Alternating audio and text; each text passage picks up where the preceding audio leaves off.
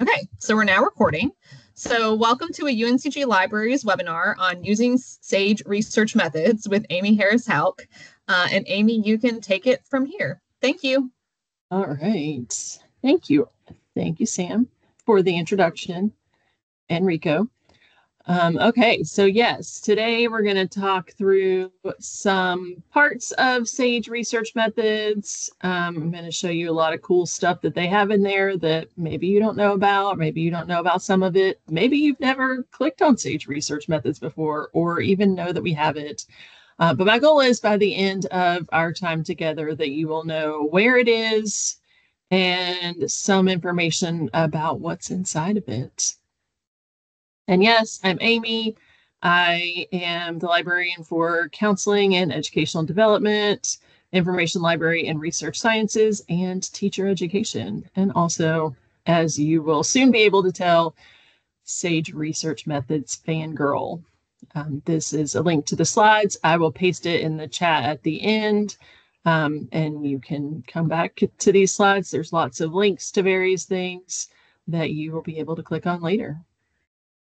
Okay, so just going to dive right in. What is SAGE Research Methods? So SAGE Research Methods is a database about research. So it doesn't contain, it's not a like what you would think of as a typical library database that contains articles on a topic or articles from journals in a specific field. It's not like that at all, which is, I think, why it kind of flies under the radar for a lot of people. And you can find it on the library's database list. We're going to see what happens when I click on a link here. I'm pretty excited to find out what happens. Hey, cool.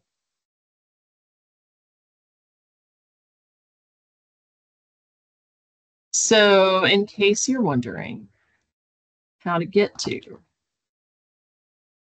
the library databases link from the library's homepage, if you go to the databases link, and it is under S for SAGE Research Methods. You will also find it on some of our subject-specific research guides. I know probably won't surprise you at all to know that I have linked it on all of my guides. So if you are in one of the departments that I mentioned earlier, you have this on your guide. But if you don't, you can always come to this S section of the databases list and find SAGE Research Methods. Oh, wait, I should actually show it to you, shouldn't I? I mean, we'll go back and forth between presentation and database. All right. But I don't want to give it, I'm not going to give it all away now. That's the hardest part for me. Oh, hold on. Off campus today. And of course, it's going to ask me to do this, even though I did this 15 minutes ago. No, less than that. Please. All right. Here we go. So, can wait, maybe. Okay, because this session would be pretty boring if we couldn't actually get into SAGE research methods. So what you can see when you log in is a search box. We will talk about what you can search by going to the search box, but first I wanted to kind of go into a little bit more depth on the different types of content that you'll find in here, since I've already told you that it's different than your typical library database. So the first thing we're going to talk about is books and reference materials. And I have subtitled this slide, Doing Research About Doing Research, which sounds like a very librarian thing to do, but it's really great for everyone. So SAGE Research Methods has a huge collection of books and handbooks on doing research. I think these are probably a little bit more old school at this point, but the little green books and the little blue books have been are research handbooks that have been extremely popular over the years. They're kind of introductory for learning specific concepts about research. And yeah, the green ones are for quantitative, the blue ones are for qualitative. And one of the examples here is participatory action research. And if you come to it, you can just see, again, it's an ebook. So we've got 5 chapters on what participatory action research is, how it works. You can read. So it has a lot of books like this. So it has, again, this is one of the little blue books. In fact, they're not all blue or green, but they are called the little blue books and the little green books. It also has a lot of handbooks. So these are, similar. So they cover in depth one specific research method. And I think this one is called Principles and Methods of Statistical Analysis. These are all located, again, in full text in Sage Research Methods. You can search, you can look at specific chapters, link specifically to a specific part of an ebook. So I think as far as ebook platforms go, this is a really good one. It seems it's very readable to me. So I really like the ebooks in Sage Research Methods. And all of these books you can keyword search in the search box that I showed you a minute ago, but these are all also linked through the library catalog. So you may have been in Sage Research Methods and not been aware of it by searching for a book in the catalog and kind of going through the library catalog to Sage Research Methods. So also in Sage Research Methods, there are a lot of searching and filtering options. So while knowing that the full text of the books exists and is in there, that's wonderful. But probably what you're going to be doing most of the time is keyword searching for information. So we can do that here. This is something, probably shouldn't admit that, never mind. If you need to look up a research term, you can come in and find all different types of information. Hey, there's a video. That's pretty cool. So here's an overview video, 10 minutes long. I can learn about ANOVA in 10 minutes. Oh, some more videos. So yeah, so it also includes videos. So kind of depends on how you would like to consume your information. If you would like to watch a video, you can do that. And these are all available through here with transcripts. I won't make you watch this because we only have 30 minutes together, but just know all the videos are available in Sage Research Methods and transcripted. We also have, if you don't like videos, let's say, when you do a Google search these days about how to do something and all these video results come up, and I prefer having a list, I'm like, just tell me what to do, give me steps, and I'll go that way. You can use the filters on the side to limit to particular types of information. So let's say I just want a quick definition. So I just want a dictionary definition of ANOVA. I don't want to read a whole book about it. I don't want to watch a 10-minute video. I just want a dictionary definition. So it gives me the dictionary of statistics and methodology. And here I can see the entry on ANOVA. So this is just, it's just brief information. If that's what I'm looking for, just a quick definition, you are able to limit just to books and reference sources.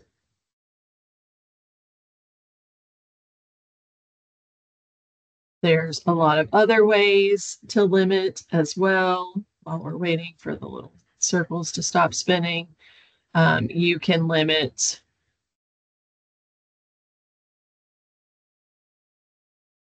to a specific, like I limited to dictionaries, but you can also limit to all these other things. If you really want to see a video, you can watch just videos, podcasts, expert insights, all these sorts of things. You can limit just to those. You can also limit to particular disciplines, which is really nice. So you can choose one or multiple disciplines and see, how a specific research methodology is applied in a discipline. So that's really nice. And it actually has for education, which I'm a fan of. It has some kind of subdisciplines listed here. Similarly, health and medicine has the same thing. So you can get pretty specific here. So let's say that I'm interested in search. We'll go back to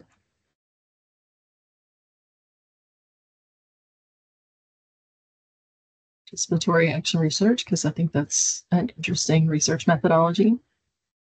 So there's a lot of resources, but I can limit to. Oh, it did that for me. How nice. So it limited, because I already clicked the box, to sources that talk about participatory action research in education specifically. So, this may look really different in education versus in, health sciences or whatever. So this is a good way to find out information about a specific research method in a specific disciplinary context. So this filtering option is nice. And I use the discipline filters a lot. You can also filter by specific products. Sage Research Methods is kind of an umbrella for several smaller things that we'll talk about a little bit later. So I generally ignore this. But you can also limit to a particular publication date range if that is of interest to you. If you want newer information on a topic, you can very easily limit to that as well. So there are a lot of filters and ways to narrow down your searches. So we've got, again,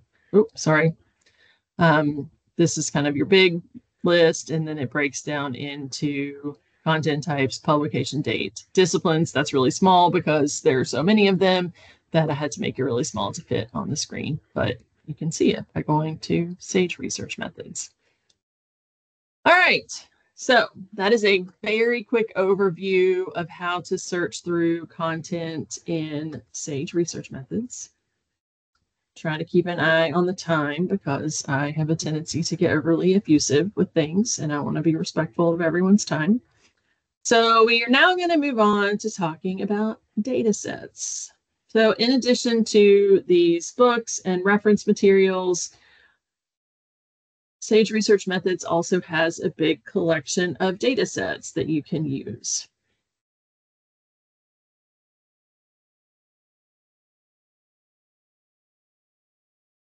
And all of these links should take you to the specific parts that we're discussing. So if you're like, I just want to check out the data sets, you should be able to click on that link in the presentation to take you straight to this page. So you can see here, again, we have a lot of options for ways to browse data sets. So we got the disciplinary browse, we've got methods. You can look at specific methods if you're interested in looking that way. They also break it down into quantitative and qualitative if you're really interested in one or the other. You can break it down by collection we own. So not to go too far like behind the scenes, but we buy these collections of data sets. So this shows you just all the ones that we have purchased. And we have, as you can see, a large number of them. So again, you can come in and see what, if you're interested in qualitative methodology, you can come in and see all these different types that we have. So we have ethnographic field notes, we have focus group transcripts, interviews, letters, photographs, political speeches. So all these different things. I'm going to use audio files because I think that's interesting. And then when you click on one of these, you can see it gives you the ability to learn how to use specific tools to work with data sets. So we have an option here to use NVivo to work with a data set of audio files. And then we have one here for Atlas TI. So Atlas TI is something that I recently taught myself how to use. And in retrospect, really should have probably leaned more heavily than I did on Sage Research Methods to learn how to use it. But this actually gives you the ability to, work with an actual data set and learn how to use it in Atlas TI. And that can be really nice if if you're not sure if, a particular tool like Atlas TI is going to meet your needs. This enables you to kind of practice and see what the system can do without, investing a lot of time or collecting all this data and then finding out that you're not going to be able to use the tool that you thought you were going to be able to use to work with the data. So it can just kind of help you get experience using particular tools to deal with low stakes data that's not yours. So again, some screenshots of all the options. We have the two examples that I just showed you. And another thing that's really nice, this is a pretty new addition to Sage Research Methods, is that they have some resources related to how to teach students to work with these data sets using these tools. So they provide these two case studies from other universities that talk about how these universities have used Sage Research Methods to teach students how to work with data sets.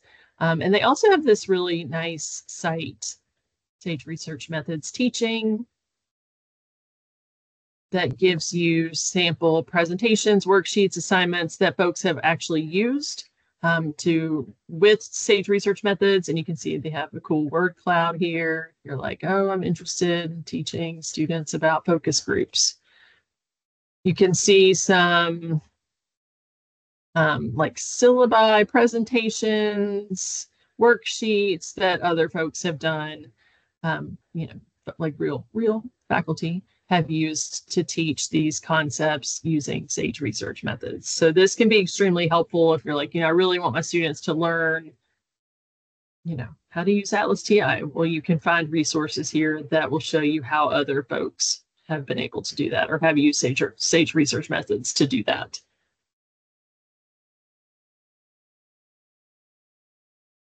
All right. So the next thing that I wanted to show you is actually, well, I don't want to say it's one of my favorite parts. They're all my favorite parts, is the project planner. And this is something I show to graduate students a lot who are working either on their own research projects or thinking about their dissertations or their theses or whatever. It provides step-by-step guidance through the entire research project. And again, this is just linked within Sage Research Methods.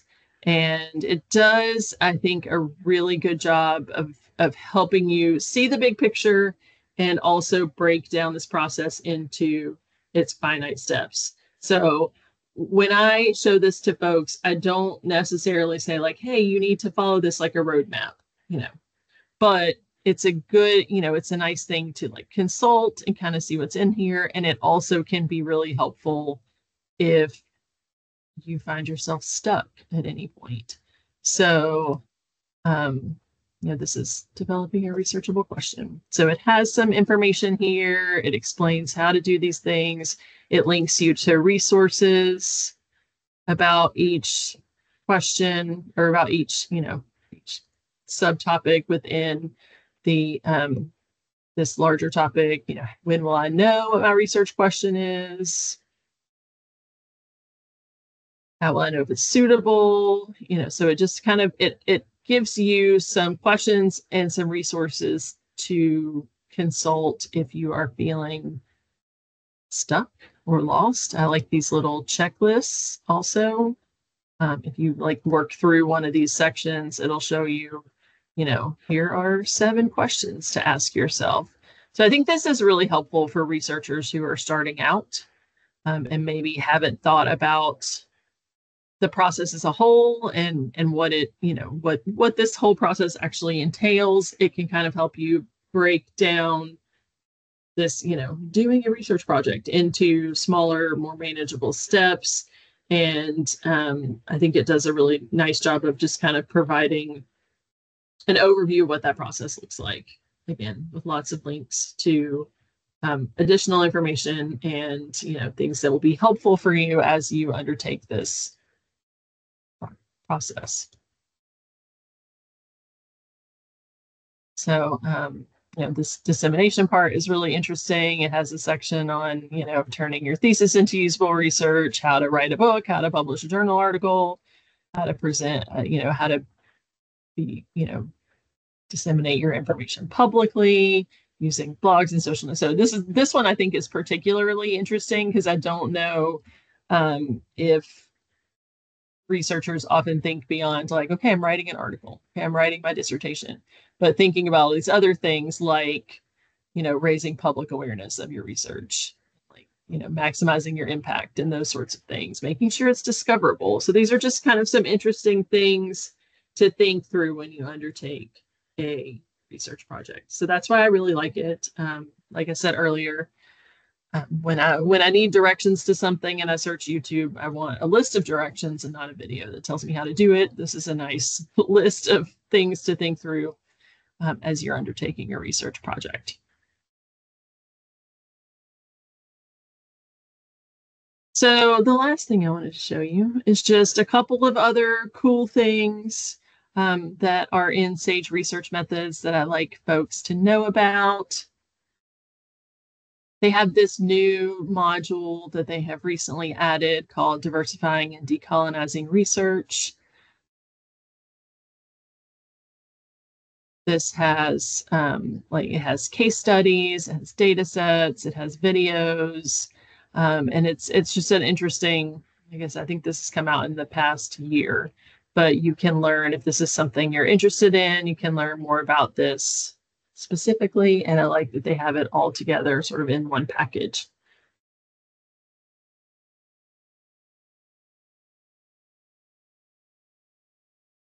Similarly, I think this is fun. I'm not a quantitative researcher, but I think this is interesting. It's like a BuzzFeed quiz, except instead of telling you what kind of cheese you are, it gives you recommendations for which statistical method to use with your data. So this is just a nice thing to know about if you're stumped. It can help you make some decisions. And then this one doesn't really work for me, but I like to show it to people because I think some people it really works for their brains. This is a research methods map. And what you can do here is kind of go through and just kind of click through and see related terms and just kind of helps you browse through how different methods are related to each other. Again, if this is your, and then it will show you once you get to a term, or it will also, instead of just kind of clicking through here, it will give you links to all the relevant content on a particular method. So if you're interested in learning more, you're like, okay, I have to do this mixed method study, I don't really know that much about it, you can go through and learn a little bit more about within these specific topics. And then once you get to one that's interesting or relevant, you can easily grab all the content in SAGE research methods on that topic. So I just like to point that out for folks who are interested in that sort of approach to research. And I think it is helpful for seeing those connections and those sort of getting more specific to getting like more general.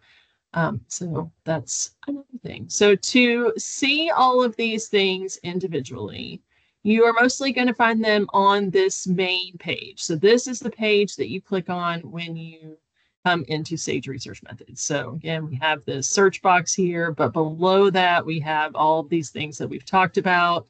I didn't really talk about cases, but cases are interesting. They just are basically kind of conversations with researchers on specific methods. There's also the podcast if you prefer that. And then we have, some information here about data visualization. So there's just a lot in here. So you can see again, these are the methods tools. You can create your own reading list. So I've said this a lot of times, and I will say it one more time. There is a lot of information in Sage Research Methods.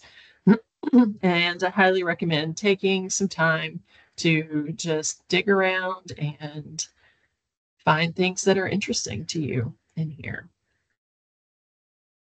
All right. Oh, and there's also a link here to training resources. So if you want to know more about a specific part, Sage has provided all sorts of information about, specific pieces, how to use the products and all of that. So that's all available on their website. So thank you. That is all I have for you today. Again, the slides are available at go.uncg.edu/SRM2024, which I will also put in the chat. I think I stopped sharing. Stop sharing. Okay. Thank you. Okay. Does anyone have any questions for Amy?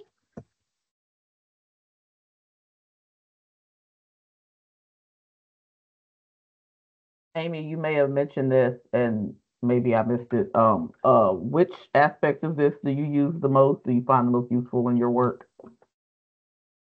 Searching for particular methods is what I use most often, because a lot, I work with a lot of graduate students, and they sometimes come in with questions based on, about the specific research methodologies that I'm not familiar with. So I do a lot of reading in the dictionaries and encyclopedias, just to kind of get a basic overview of what they're trying to do before I meet with them.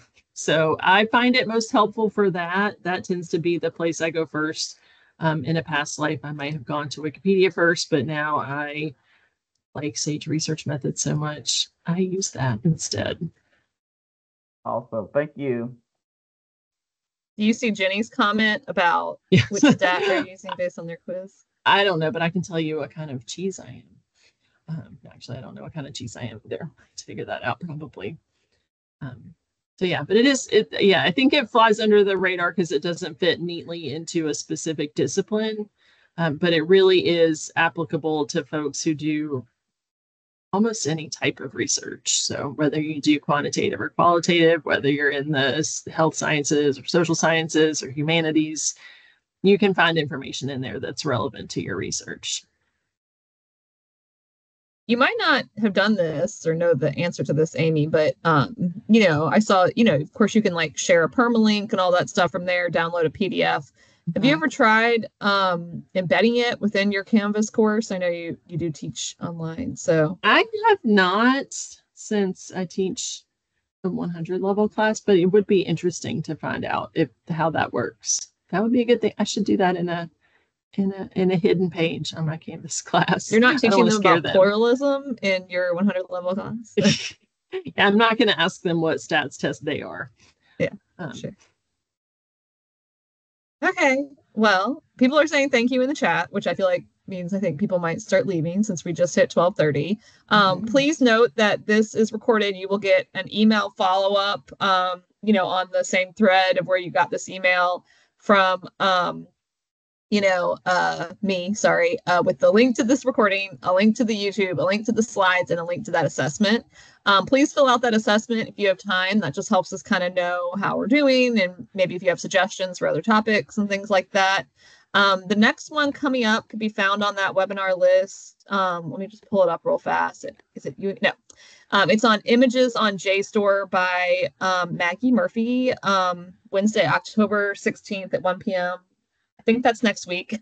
So be excited. You'll hear about that if you've already signed up soon, or if you want to sign up. Here is the link on that webinar thing. It's at the top. And then Amy's going to do one on Jackson Library renovations on November 21st at 1 p.m. So if you're interested in that, Amy will be back. That's the form again. Oh, that's the form to sign up for webinars. Okay, not the assessment form. So both forms are in the chat now. So are there any final questions or comments for anyone? From anyone? I'm really tired today. I feel like I didn't go to bed that late. But I learned a lot of stuff from this session. Amy, thank you. This is, of course, I'm a librarian, but I think this is a really useful tool. Like I've used it before, but I definitely found some stuff today that I was like, oh, cool, I haven't done that or haven't used that. I was just thinking, actually, I'm writing an article and I was like, oh, I could use some of these definitions. Yes. Okay. Yes, so absolutely. Great. Thank you all for being here. I really appreciate it. Yeah. Thanks, everyone. And hopefully I'll see y'all around. Bye.